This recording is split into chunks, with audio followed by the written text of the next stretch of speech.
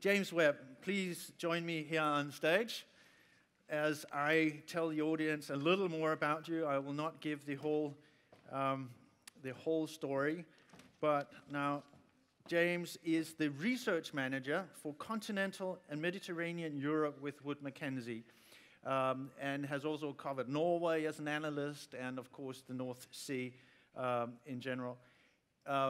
James is an economist from the University of Aberdeen, and prior to working for Wood Mackenzie, he worked in the investment industry. So what could be more appropriate than giving you the next 30 minutes? Please. Thank you very much. Good afternoon, ladies and gentlemen. My name is James Webb. You've been saved the Wood Mackenzie story by David, thankfully. Saved me as well. The title of my presentation is Where's the Good News in the North Sea? I was very pleased to be invited back by Oil and Gas Denmark. And although a lot has changed since I last spoke, many of the problems that exist in the North Sea are still the same. We've got a lack of discovered resources, we've got aging infrastructure, and we've got a high-cost environment. And it's very easy to point them out. And to compound our misery, as David pointed out, the oil price has halved since I was last on this stage.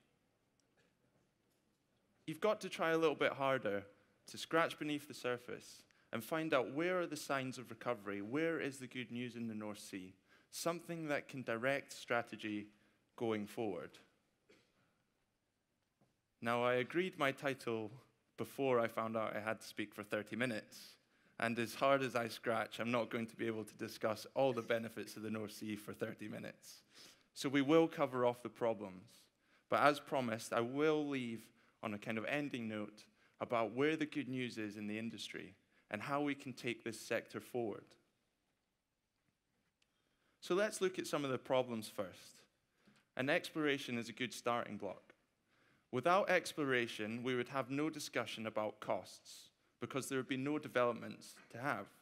And there would be no discussion about fiscal take, because there would be no production. Well, here we've plotted the last 5 years of discovered resources and millions of barrels of oil equivalent across the North Sea. It's pretty constant if we exclude 2010, which was thanks to the Johan Sverdrup discovery in Norway, which blew out all proportions. But normally the North Sea delivers around 1 billion barrels of oil equivalent a year in new resources. But if we drill down to the data, there are some trends and there are some regional differences. The Norwegian sector has accounted for 80–90% of those discovered resources every year. The UK, Denmark, and the Netherlands is really lagging behind. So how does the North Sea rank globally? Well, I've taken Norway, the UK, and Denmark and compared them to the global averages. This doesn't make great reading either. Only Norway has a higher success rate than the global average, and all of them have a lower average discovery size than the globe. But this isn't to write off the North Sea. This is about finding the position and the place that the North Sea is in the global landscape. Of course, the average discovery size will be smaller than, the North Sea's average discovery size will be lower than the global average. Norway benefits from having frontier areas like the Barents, but the UK, the Netherlands, and Denmark are much more mature. Knowing where you are, taking a benchmarking exercise like this, it's all about finding out where you stand in the global sector and making an industry that's fit for purpose and can attract investment no matter what the story. So one of the benefits of being a mature sector is the infrastructure. Now here I've noted the development times, or the lead times. That's taking the date of a discovery and how long it takes to first production at oil fields. Now, I've removed extended reach drilling, which obviously takes very little time at all. But you can see the average lead times for discoveries made post-1990 and now on stream are not too bad, averaging between 5 and 10 years. However, it's important to note there are new plays, like the North American unconventionals, that take a matter of months to bring production on. The North Sea must work hard to make sure that the infrastructure that they have is used to bring down lead times. Although the developments may be smaller, you can benefit economically from a quicker return by bringing that production forward, and something we should think about going forward in the North Sea. So looking at costs, this is a huge story, and development problems.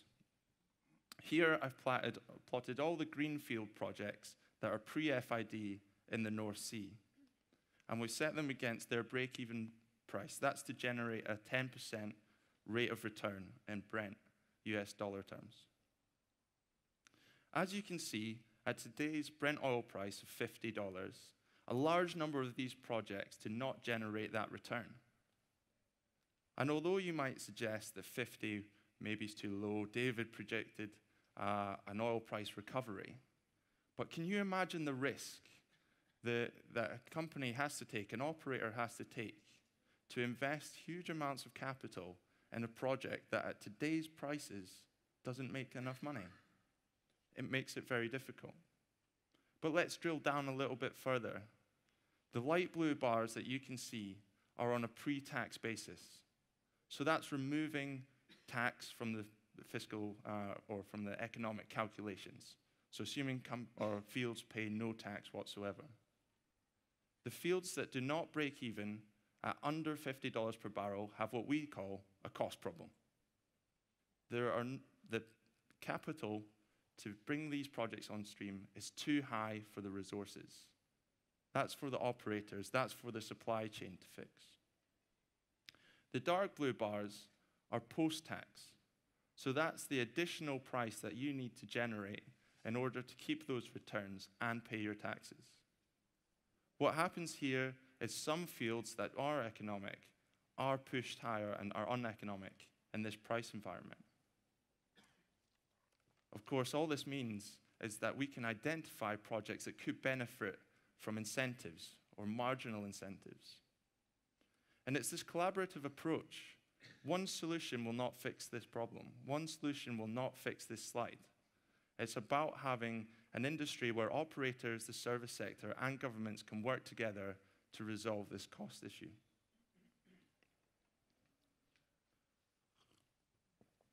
And it can't all be about tax, because everyone hurts, and the government's included in this.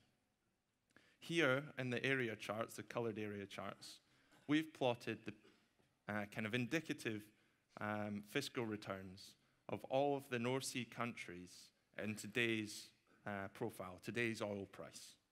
The red dotted line shows what we expected 18 months ago in mid-2014. You can see that the huge white gap has occurred where fiscal revenues that the government expected to have changed. They are a stakeholder in this industry, and when their revenues have been hit so hard, asking them to take an additional hit is very difficult. And this is where collaboration really comes to the front. How much do people want to set this industry up for the better? Everyone, the supply chain, the operators, and the governments are feeling the impact of a low oil price environment. So how do these fiscal regimes stack up against the global average? I've done a similar thing as I did for exploration. I'm very sorry that this is a very busy slide, and it's probably a little bit bright for Wednesday afternoon, but bear with me. What you have here is there's three different regimes, but two different styles. On one hand, you have the Norwegian system, which is very much high tax. However, it's very good for new entrants. A new entrant into Norway with no tax-paying position can recover 80% of its exploration costs in the same year. Government will almost literally write you a check for 80% of your exploration costs. Of course, that benefits new entrants. It encourages activity. But on the flip side, they can ask for that high rate of tax. In the UK and Denmark, you have systems where the tax rate is in line or lower than the global average. However, the systems really benefit existing producers, offering little incentive to new entrants or new capital spend. I'll come back to the UK, don't worry. Infrastructure. The UK in particular has an infrastructure problem. Here I'm highlighting some of the work that our UK team put together. It's focusing on infrastructure in the northern North Sea of the UK. The red infrastructure that's highlighted here are infrastructure that we believe has less than a 15% utilization rate at the moment. We're not saying that this infrastructure will close down, but what we're saying is that without an effort to save this infrastructure, it could be at risk. And it's extremely important that this infrastructure stays in place.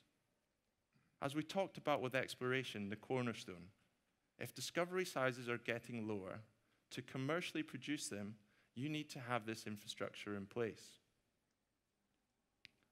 And what's at risk? Well, if you take the worst case scenario and all of the infrastructure that we have on this chart that generates or has a utilization of less than 15% closes down, there'll be 300 million barrels of oil that are discovered that's left in the ground. These are huge numbers. And this isn't just a UK problem. Norway, Denmark, and the Netherlands all have their own infrastructure problems and will continue to do so. And shaping the strategy for the North Sea going future must address any infrastructure problems. This is just looking at the northern North Sea. It goes well beyond this. This is just a slice of the pie. So good news. I know you're all pleased to hear it. I've been a bit gloomy so far. Starting with exploration, and let's focus in a little bit more for Denmark. Here I've shown the exploration performance over the last 10 years.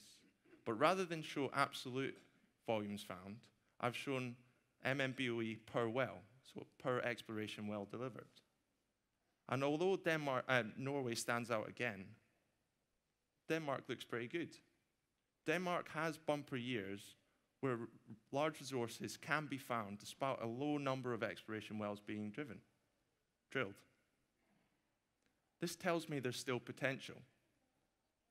This is not a scenario where the UK and Netherlands have both had very low levels of reserves per well being drilled, but actually a high number of exploration wells being drilled. In Denmark, the reverse is true. We've had bumper years, we've had good discoveries, we've had sole sorts, we've had Hyras, and hopefully Zana as well. And these discoveries being made with a few numbers of wells. So coming on to wells. Exploration is one of the first things that's hit in an industry when the oil price collapses.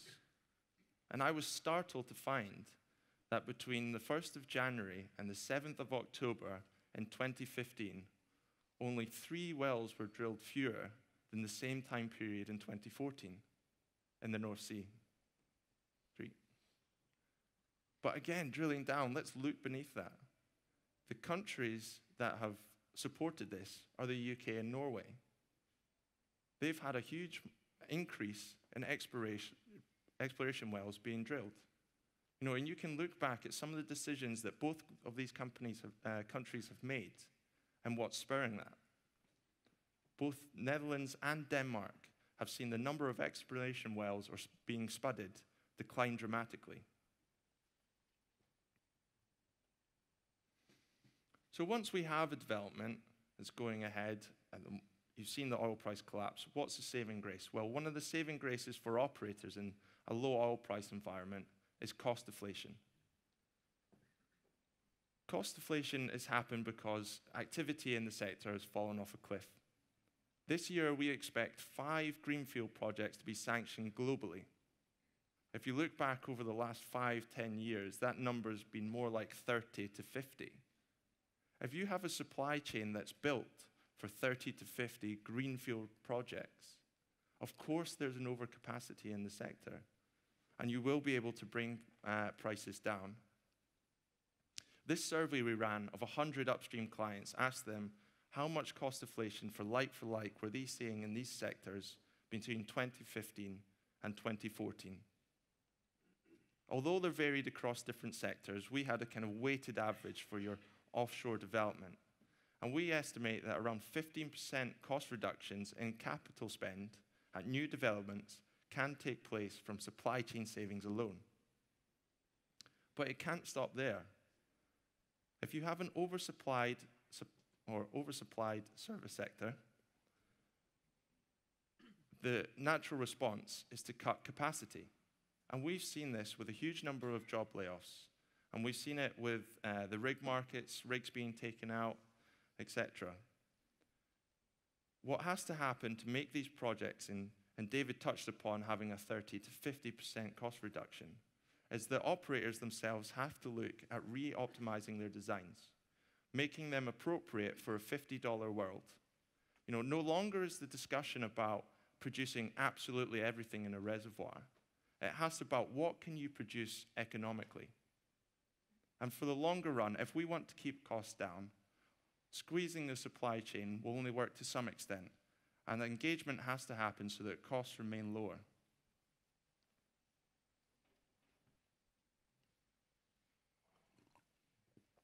One piece of good news that's often forgot about is local currency depreciation, which is benefiting operators and the supply chain alike. Operators who have US dollars on their balance sheet but have local spend in terms of Norwegian kroner or Danish kroner can take advantage of these currency fluctuations to bring their costs down. And local supply chain, suddenly they have become a lot more competitive against the companies quoting either in US dollars or even GBP.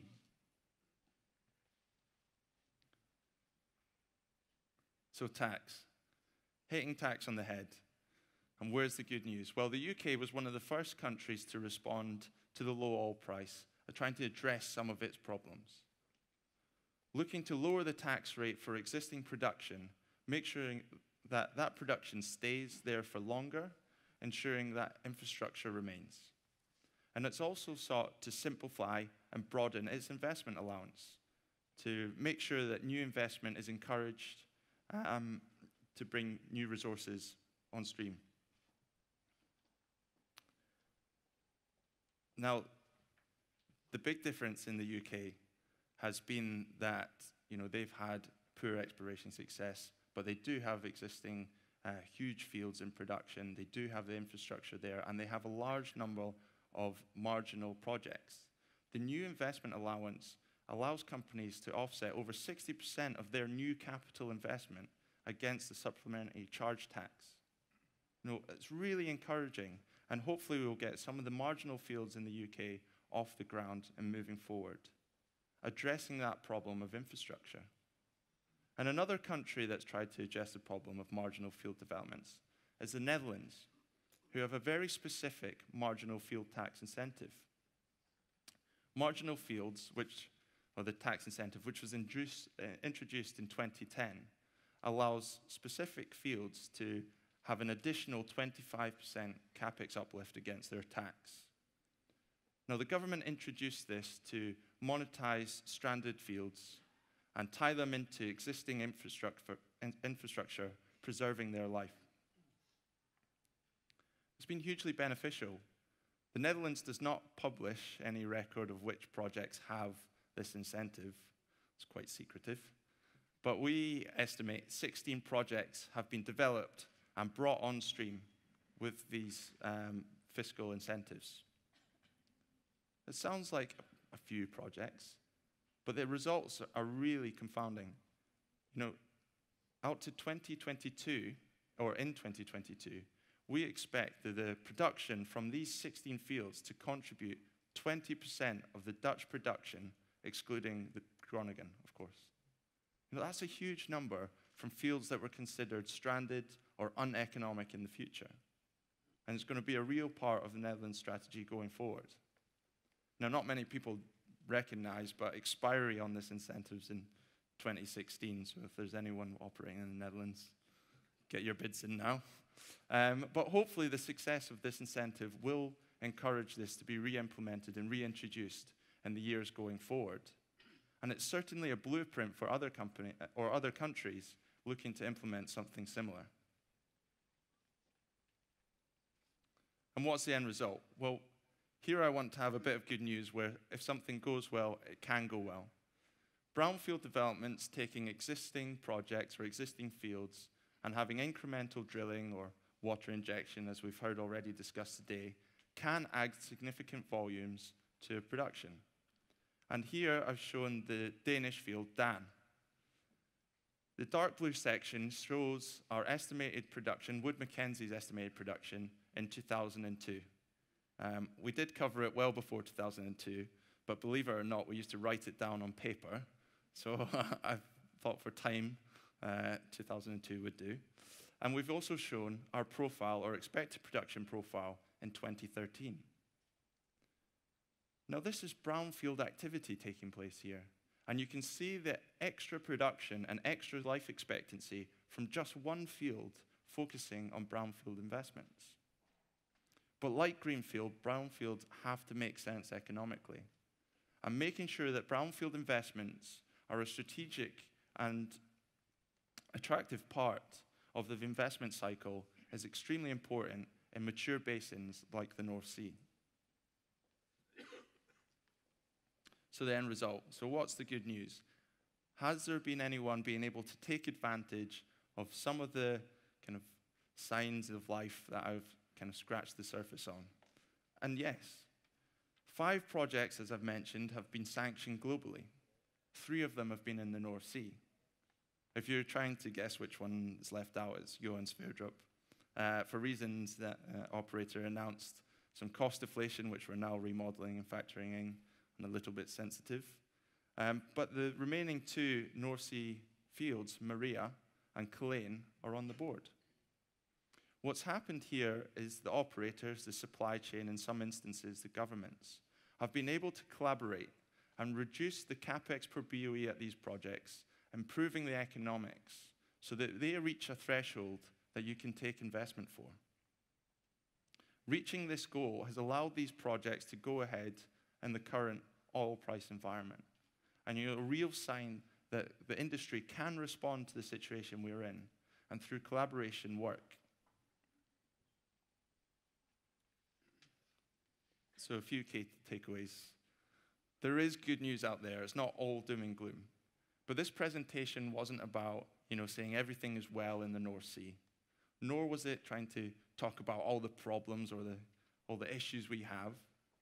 What's highlighting here is looking at the North Sea through a global perspective. We have to realize that in this environment, the competition for investment is higher than ever. And we really need to focus on, as the North Sea, finding our place in the global environment and making sure our sector is geared up and ready so when oil prices do recover, then we're ready to take advantage of that. And we can maximize the value from the North Sea for years to come. I'd like to thank you all for listening and look forward to taking questions shortly.